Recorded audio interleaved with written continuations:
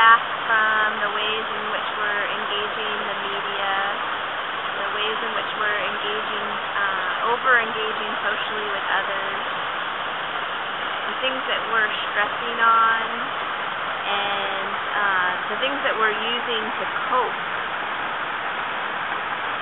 the addictions, the attitudes, the beliefs, the thought patterns that are holding us in particular frequencies and thought patterns, that we actually start today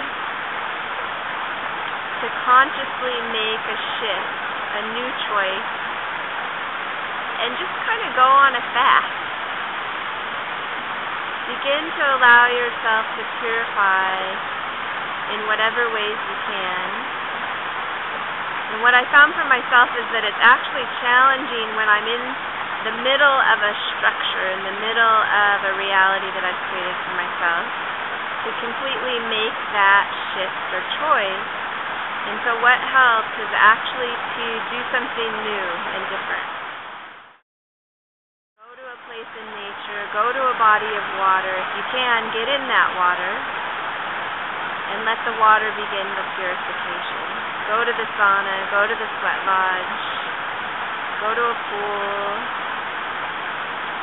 get in a creek, swim in a lake, jump in the ocean, or just get in the shower. Whatever you need to do to reset. Take a nice long bath with essential oils. Whatever it is that's going to aquatically initiate your transition into really calling forth a time of purification. And then just say a little prayer and make a new agreement with yourself that you're going to prepare yourself in whatever ways you can to be ready. And then let go of any specific ideas that you have about what the 10-10-10 day is going to be, what the ceremony is, and commit yourself to being completely available on that day to listening, to following guidance, to letting go of the old structures of how the mind wants to control and dictate our experience, and instead step into the new intuitive, frequency-based reality consciously by choosing to let go on that day and really stay committed to how Spirit wants to guide you. And what I'm sensing about that for myself at least, and I think this may be true for others of us, is that we may find that we're actually drawn to do ceremony alone on this day, to be in a deep sacred space of clearing and intuiting and dropping more deeply into the resonant frequencies that we need to be on in order to channel and ground the frequencies that may be opening up for others as they go into collective ceremony.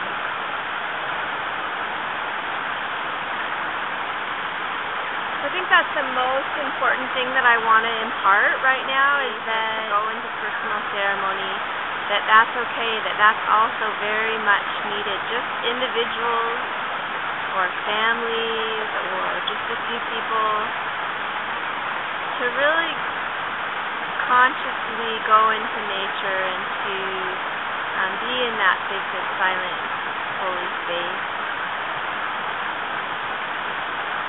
That deep listening, that commitment.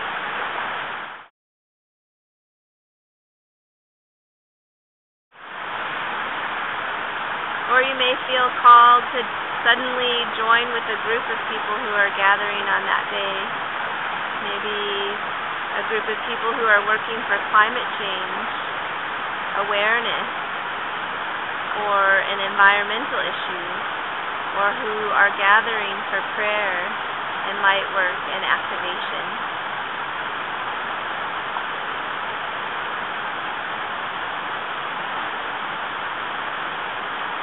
to follow our hearts and our intuition and listen deeply from that place. So more than anything, more than one specific thing that you can do is if you can just begin to set your intent for clearing and healing and purification, and your intent for deep listening with your intuition.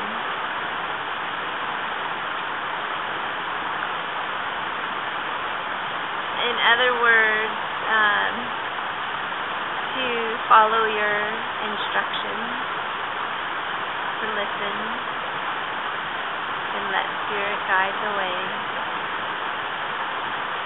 We will be so blessed, and all shall unfold, and we will all find ourselves exactly where we need to be in any given moment.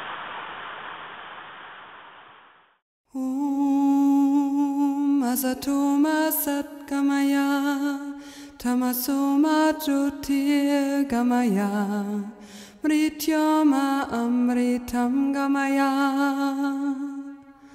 Om Asatoma Satgamaya Tamasoma Jyotir Gamaya Mrityoma Amritam Gamaya